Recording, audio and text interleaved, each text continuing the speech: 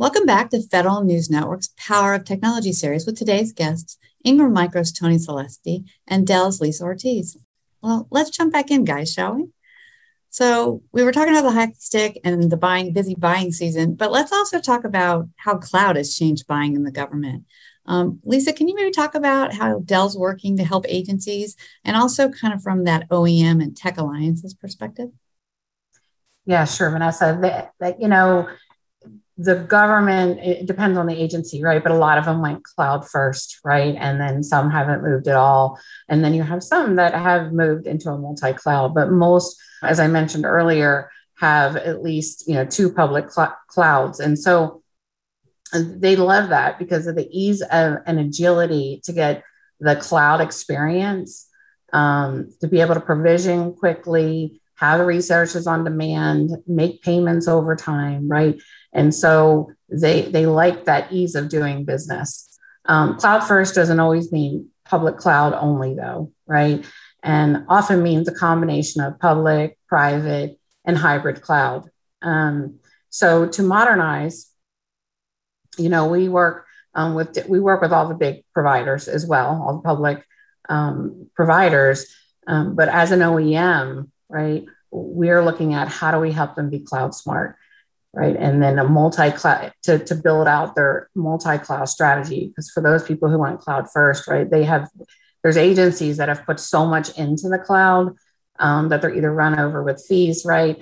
Or they have the wrong applications in there, right? So our job is to help them modernize, have a better multi-cloud story. And we have a lot of services and capabilities around that. In addition to that, Tony talked about financing earlier, right? For the end of buying season.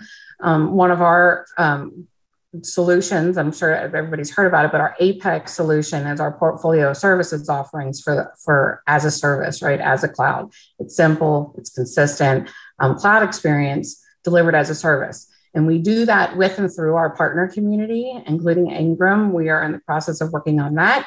And so Apex allows you to provision quickly, scale on demand, pay as you go, all the things that they want. But we can help them with their full public cloud and how do they make the most sense when buying. In addition to that, Apex, when you do a financial model like that, it enables them to purchase all the things that they need, right? Including the cyber and what are the applications that are on there. So if we help them solve their mission needs through the financial model, as these budgets come down, then they can prioritize what's most important for them. Tony, did you want to add anything to that? Thanks, Lisa. Sure. I'm in complete agreement. Apex Cloud Services, hyper-converged infrastructure to the edge, hybrid and multi-cloud solutions, and infrastructure as a service are all key themes that we're seeing high demand for in the marketplace, and partners as well as end customers are really excited about. Utility and consumption models, going back to that earlier comment about 75 to as much as 80% of the budget goes towards operations and sustainment. You need that flexibility to make the digital transformation work in government and stretch those budgets further operationally. And candidly, we've recently participated in a number of events, the NASA Supply Chain Risk Management Conference, the Coalition for Government Procurements, spring training symposium or summer training symposium rather. And at all of these events, the same themes are coming through: the importance of being able to consume technological innovation in utility and consumption models. Yeah, I mean, it just seems like that is the way that agents want to go. I do feel like during the pandemic, we saw like the acceleration of that too. It was just necessary for businesses and government in order to keep functioning, right? They had to really accelerate their use, which led to a lot of these hybrid cloud environments, on-prem, in the cloud, in public, in private clouds. Do you guys see that changing? I don't think that's actually going to go away now. No, I see it more and more increasing as the requests come through. There's a lot of need and desire. And as budgets change, they have to find a way to facilitate prioritizing the solutions, but how do they get more instead of waiting 2-3 years down the road? That they need to look at more and more as a financial model. Yeah. Are there other tools and resources that you guys have available to help agencies during the buying season that, just kind of help them get through and kind of speed through it? Vanessa, I'll take that one first. Absolutely. At Ingram Micro Public Sector, our teams are all hands on deck. We've got extended hours of operations so that we're available to our partners. Then our finance teams are launching new automated programs to assist our partners with credit and financial solutions needs. Our teams are all mission focused. And from a customer experience perspective, they're routed to subject matter experts that work on federal government requirements every day, not just once in a while. And we think that helps to ensure not only a great customer experience, but them meeting the demands of the federal government acquisition officials who today are struggling with that pinch you asked about early on because of how late the budget got resolved this year. Yeah. I mean, going fast seems kind of critical at this point, for the projects that have to get done. There are some deadlines that are coming up, right, for some of these agencies. So, yeah. And I'd like to add on to that, right? And we're doing what Tony's doing, and we work in conjunction with what Tony and his team are doing, right? Hand in hand, fully on staff and extended. The other things that we're doing, I think you mentioned Tech Alliances, right, previously, and I'll go into that in a little while, but we have these ready solutions, right? Whether it's, the baseline product portfolio that, or a package solution, so that when the customers do get their budget, they're prioritized with what is, shippable, what is in need. They're in a t-shirt size, depending on what they're looking for. And we have them packaged up, given to our partner community and to our distribution community so that they're armed to execute. We talked about flexible financing, also, having white papers or the documents in our partners' hands, right? Our partner ecosystem is on the front lines with us, and we're here to help them execute that. We want to make sure that we fill the customer's need and get what they want jointly together.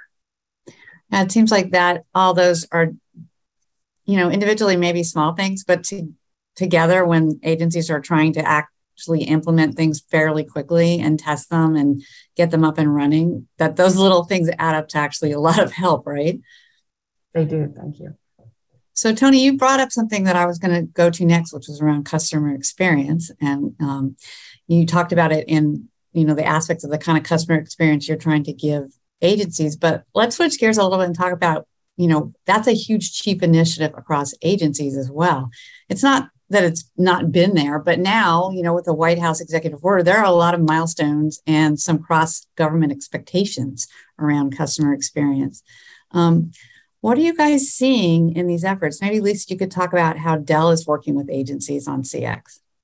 So if you look right at what the government's trying to do, right, a better customer experience, reduce burden and cost, really time to execute for all people equally, right? We talked about diversity, making sure that we're helping everybody.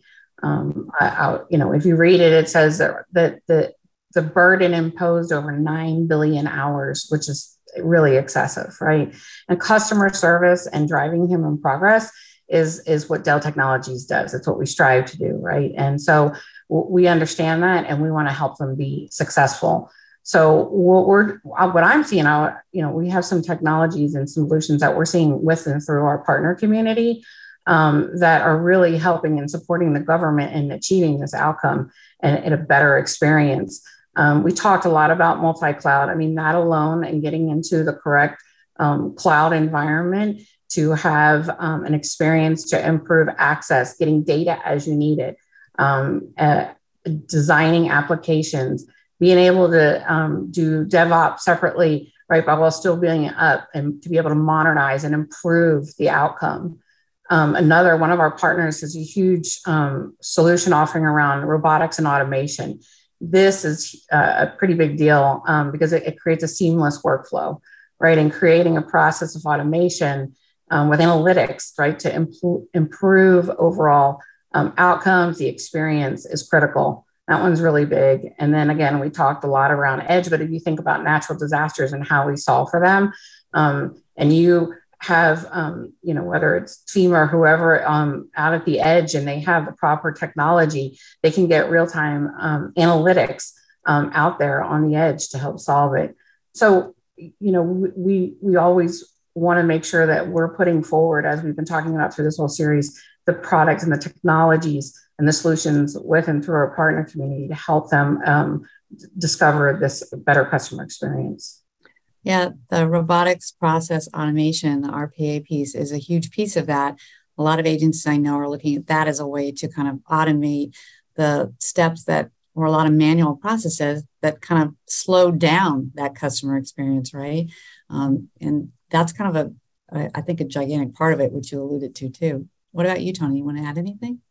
Well, transforming the federal customer experience and service delivery, the intent of the executive order was really about rebuilding trust in government. And the priorities that, came out of that was putting the public first, improving the customer experience and the service delivery to the American people. And so that's about improving citizen services and access. Citizens want immediate access to information online, not in a line. Yeah. And our first responders and servicemen and women need better support and better protection. There's a desire to drive better health outcomes and better care for citizens and veterans. And then we want to improve, our teaching and learning capabilities. And all of these things are technology enabled. And we were recently participated in an event called Meritocracy. And every government official that spoke at the event, they were all saying the same thing. They are all talking about improving the customer experience, improving the service delivery to the American people, and how critical it was to rebuilding trust in our government and what they provide us. Well, I think that's our final comment for the day because we have to wrap up. It's been really great to talk to both of you, so I really appreciate you joining us today. And that's our Power of Technology chat for now. Thank you, Tony and Lisa. Thank you, Vanessa. I'm Vanessa Roberts, and I've been talking with Tony Celesti, Executive Director and General Manager for Ingram Micro Public Sector, and Lisa Ortiz, Regional Sales Director, Dell Federal Channel and Distribution at Dell Technologies. To learn more about the power of technology, visit federalnewsnetwork.com and search Ingram Micro. Have a great afternoon.